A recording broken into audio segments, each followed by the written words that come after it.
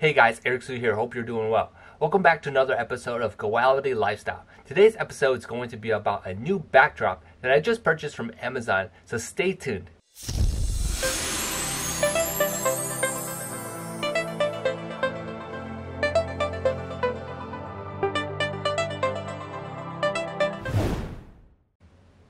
Alright you guys, if you're new to this channel, welcome. I know you guys will learn a lot about this new backdrop, so remember to smash the like button, subscribe button, and notification button.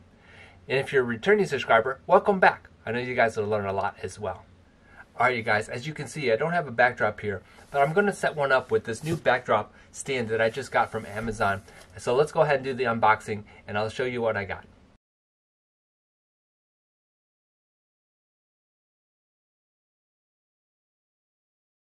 Alright you guys, so that was my quick setup of this new backdrop stand, as you can see right here.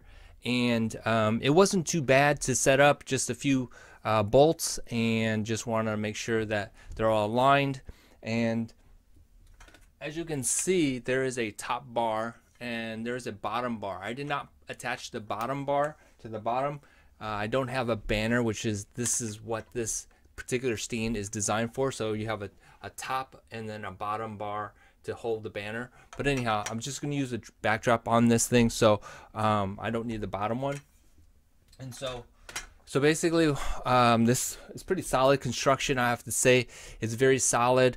It doesn't look like it's going to bend too much in the middle here. If I extend it out a little bit more, it may, but it looks like it's a very good quality material here. So far, from my observation, it looks like it's going to hold up my backdrop, but I'm going to put my backdrop on now, and we'll see how it looks.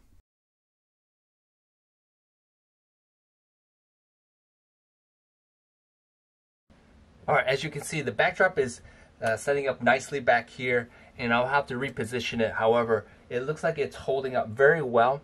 This backdrop here is a 5 by 7, I think, something like that, 5 by 7 foot, so, or 5 by 9, I think, something like that. So anyhow, point is that it's holding up this backdrop very well.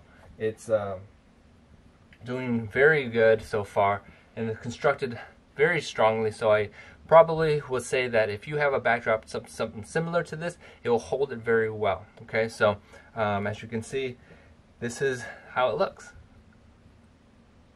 So as you can see, this thing is actually a very good backdrop stand, and I would highly recommend it if you're looking for one. This one I got because it has the flat legs versus the tripod legs, and so I think this one's going to work for me because of my space.